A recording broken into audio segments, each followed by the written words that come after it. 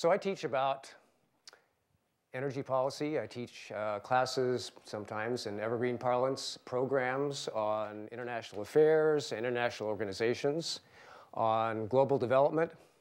And as I think about climate change, often what I think about are what are the important issues at the intersection of each of these phenomena. And I keep returning to one very difficult and challenging paradox. On the one hand, I believe we need to cut fossil fuel use and carbon emissions so we can basically make it less likely that the planet will warm itself to unsustainable levels. So on the other hand, we've got a real challenge because I believe that it would be unethical of us to freeze current patterns of energy use at the current situation where we have a globe which has vast disproportionate use of energy by one set of people while others are experiencing severe energy policy. So I'm going to spend a few minutes examining this issue from two contexts. The first is using the idea of per capita carbon emissions. So there are lots of data being collected on how much carbon each society, each country generates on a per person basis. So that gives us some interesting data to use to examine what different countries are doing, how they're generating it, and what it means for their sort of profile in terms of future climate change. I'm also going to discuss this from the context of a series of paradoxes. And I'm thinking about paradoxes quite broadly as ethical dilemmas, statements opposed to common sense that might in fact be true, and sometimes unexpected results of public policy. Now, the basic challenge is this. There are roughly 3 billion people around the world who don't consume much energy, particularly secondary energy like electricity. And so those individuals have not had the opportunity to benefit from the lifestyle and advantages in health and development that we have who have been in societies who have often greater endowments of energy and have used more energy along the way. So that's a very difficult question. So let's start by looking at some data. So here we are, CO2 emissions per capita. We can see the US is not quite at the head of the pack. There are actually other countries that generate more than we do on a per person basis. And there's some slight good news in that these figures are actually down from pre-recession levels when we are actually closer to 20 tons per person. Let's look at the other side of the continuum. You see Africa there at less than 1 ton per person per year, and actually that is rather deceptive. Most of the African continent is like less than half a ton per person per year, reflecting the fact that they don't consume much energy. So you can see the statistics show the European Union uses quite a bit of energy, the world average being about 4 tons per person per year. And then we have China, which in absolute terms is the world's largest emitter of greenhouse gases. On a per person basis is still far behind the rest of the developed world, but it's growing rapidly. So where do these gases come from? Well, think about one of the primary ways in which greenhouse gases are created is through fossil fuel consumption for electricity. It's around 1/4 of all greenhouse gas emissions. And again, the US, from these data, is right at the head of the pack. We're using nearly 13,000 kilowatt hours per capita for 2009. Again, you skip to the other end of the continuum here, and you can see Africa is far, far below us in terms of the absolute levels of energy, in this case electrical energy, that they are able to enjoy. Now, if you look carefully at these two charts, you'd notice a couple of things. One is that, in fact, the EU gets more bang for the buck out of their energy because they're more efficient than we are. And they're certainly more efficient from China. You notice China's bar is a little bit lower here. Well, that's because, in fact, their energy production and consumption is still quite inefficient. So I like to think of the fact that there are various worlds of energy. And this is one way of thinking about the lived experience of individuals in societies that have various levels of both energy use and energy endowment, because clearly societies, countries that have lots of energy resources, they're able to take advantage of that in certain ways. So if you go up to the upper right-hand square up there, you can see that the US and Canada, for example, we have both big endowments of energy, and we use a lot of it, and we are likely to continue using it unless we change our pattern of behavior.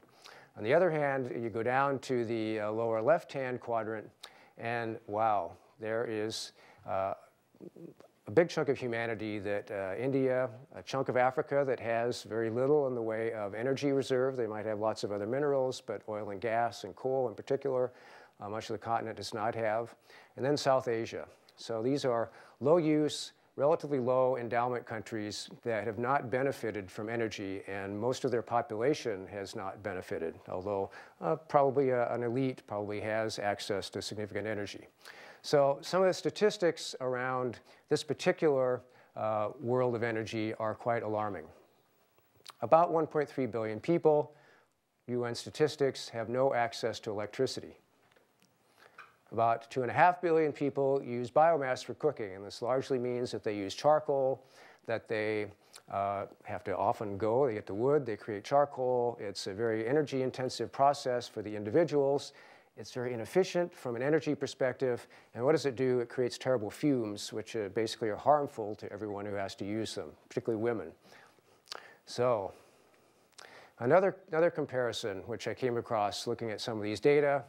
Look at this. In 2007, the entire continent of Africa used about the same amount of electrical energy that the country of Germany did. Now, since then, Africa has actually increased its electrical generation quite a bit, but nevertheless, you see that this is quite a dramatic example of the extent to which energy poverty is really quite a significant problem. So this begs another paradox or ethical dilemma. How do we improve living standards and equalize energy use to some extent without blasting the global carbon budget?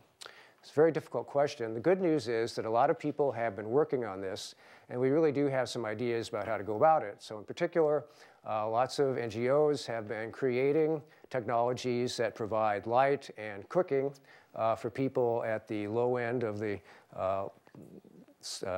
use of energy scale so that they can get these energy services very easily without access to the grid.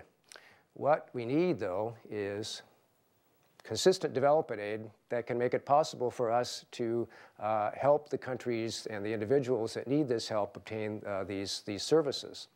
And there's an estimate that if we consistently provided about $15 billion a year in such development aid, that we could make quite an extensive we could make quite a bit of headway on this particular issue. Of course, we also need to keep investing in renewable generation and the technologies behind it so that the countries, particularly around the equator, that are really well placed to take advantage of renewable energy can take advantage of this so that when they make marginal decisions about where they want to generate electricity, it'll be easier for them to choose renewables rather than, in particular, coal or maybe natural gas. So there's another issue, and so if you think about those worlds of energy I described, they don't have an awful lot in common, but there is one thing they hold in common. And that one thing, in fact, is that they all subsidize energy to an amazing amount. And most of those subsidies are subsidies to fossil fuels and the production and use of fossil fuels, often in developing countries, subsidies for gasoline, kerosene, sometimes charcoal. It's a huge amount of money. And if we can help these countries figure out how to cut back those subsidies in sensible ways, that's a win-win for everybody. It enables them to spend less money on energy, often imported energy, which often they have to borrow money to pay for. And it also lowers their climate footprint. So this is an area where a lot of people have been doing a lot of good work, but it's very challenging. For example, there have been countries such as Bolivia and Pakistan, which have made very valiant efforts to try to cut their energy subsidies and do it the right way, and it's caused riots because people become very hooked on these energy subsidies. The good news is that if you cut it correctly, you can reduce the amount that these societies spend on energy subsidies and still leave a lot of money left over to help out the people that really need the assistance. the amazing statistic is that between 90 and even 95% of the money that countries spend on energy subsidies tends to go to corporations and households that actually don't need them. So if you can find ways to cut these back sensibly, there's still money left over to help the individuals who really need the help. Big question. What about the countries such as India and, more importantly, China, that are growing very rapidly and are the primary likely future generators of additional greenhouse gases? Now, so some of the statistics are quite alarming. If you look at the recent forecasts in terms of who is likely to be generating more energy and more greenhouse gases, you see the OECD here is, meaning the developed countries, likely future demand and production is relatively flat. So most of the excitement, most of the growth is happening in the Asian developing countries. So in particular, the nerve-wracking piece of this puzzle is that world coal use is projected to increase dramatically over the next 20 to 30 years. And this is a real cause for alarm because coal is both dirty and it generates an enormous amount of greenhouse gases. Now, whenever anyone who's a serious energy analyst sees this kind of projection, it makes us a little bit nervous because forecasting in the energy realm is very, very difficult. Forecasts are more likely to be wrong than right. So I'm a little nervous about this being correct. I'm a little bit more hopeful. Here's a picture of Beijing in 2005 in the midst of one of their now even more frequent coal inversions and coal smog. So the one time I was in Beijing, 1995, I had a similar situation. In fact, it was even worse than this. And of course, being a runner, I got up and I went running that morning. And I got back to the hotel, and people told me I was crazy. But it was really quite remarkable to be out in it and realize that the people in this city were experiencing this on an ever more frequent basis. So when you think about China's situation, think about what they are facing as a society. On the one hand, they have an expectation of future growth, which implies that they need to keep increasing their energy generating capacity, mostly for electricity. That is part of the dynamic that their citizens expect, rising living standards being associated with increased electricity.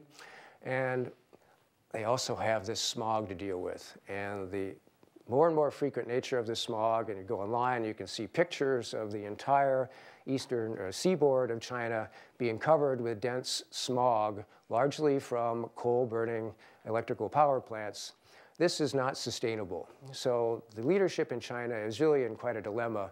How do they meet all these demands simultaneously? They're going to have to figure this out. Now, I think this also implies a bigger question, which is the long-standing assumption about the relationship between economic growth, energy use, and human development. And the prevailing sentiment has been, well, you know, we develop, we're dirty early on, and then we get cleaner, and we get better and healthier as we go along. The problem is that this narrative is not quite so simple. And in fact, there is no linear relationship between carbon consumption and overall living standards. It might appear to be initially, but eventually that falls off. So if you look at the data, again, going back to per capita emissions of CO2 and linking those up by country with their scores on the Human Development Index that the United Nations prepares every year, you can see that there is quite a dramatic leveling off of human development once you get past a particular level, past a certain amount of carbon consumption. So there's the US in the upper right-hand quadrant of this graph. We generate an awful lot of carbon emissions. We use a lot of carbon. What does it get us in terms of our overall quality of life relative to a whole lot of countries? And I just chose Sweden to pull out of the mix here. It doesn't get us an awful lot in terms of our overall quality of health and human development. So that implies for me that there is significant scope for us to have a very high quality of life while having also a much dramatically reduced level of carbon emission. Now, thinking about where China is and some of the other developing countries on this chart, now in the past, what would they have done? They would have kept on migrating up to the upper right-hand quadrant, right? As they developed, as they went through industry and got more cars, all those good things that happen with modern industrial development. So our challenge, one of them as a global society, is how to help these countries figure out how to keep on moving upward on this chart for improved overall human development, but also start moving to the upper left-hand quadrant so that they both have higher living standards, but also emit less carbon as they go about it. And this is a big challenge. So when we think about some of the real issues having to do with how do we get to a global agreement which will enable us as a global community to hash out what we can do. And there's one model called basically constriction and convergence, where you gradually constrain the amount that your society is using and emitting in terms of fossil fuels and emissions, and will sort of coalesce around one global standard per person. Well, that's going to be a real challenge. Why is that a challenge? Well, it's in part because of what behavioral economists call loss aversion. And loss aversion is a real challenge in the climate change arena, because in the US, what's the conversation all about? Well, a lot of it has to do with lost mobility as gasoline becomes more expensive, higher electricity prices, smaller houses, and the conversation, again, is in a domain of loss. What are we going to lose as a result of climate change action? And the conversation in much of the developed world is quite similar, with an important twist, which is they look at that, they see some of the same issues, and then they say, wow, this also means that we are going to pass up the opportunity for a significant amount of economic growth, individual development for our citizens, the opportunity for greater life chances. We simply don't find this acceptable. And oh, by the way, you developed countries, you've been emitting carbon for 200 years. This is your problem. And you've emitted probably 58% of these gases, and now you're telling us that we've got to be part of the solution. So it's a very difficult dynamic. How in the heck do we step aside as a global community and figure out how to bridge this very difficult gap? For me, one of the answers is around something, again, the behavioral economists talk about. It's called the availability heuristic. How do we make individual decisions about risk and problems and what we got to do about them both individually and as a society? Well, often we make these decisions based on our perceptions of what's happening in our own immediate experience. And both good and bad news is that as the reality of climate change starts to hit climate and weather, we're going to start seeing more real evidence of climate change in our daily lives. And my belief is that will eventually lead us to be more willing to take climate change action. And in particular, it will be it'll be easier for us to say, wow, the costs of not acting are really starting to look greater than the costs of acting. That is, there are real benefits to acting now. It will save us a lot of money in the long run. I'm fairly optimistic that eventually we will get to that point as a global community. What I'm hopeful is that we can find ways to do it earlier rather than later. And eventually, we're going to have to think about moving to a global society that is far more reliant on flows of renewable energy and using less fossil fuels. I believe we can get there, but it's going to take us an awful lot of work. Thanks very much.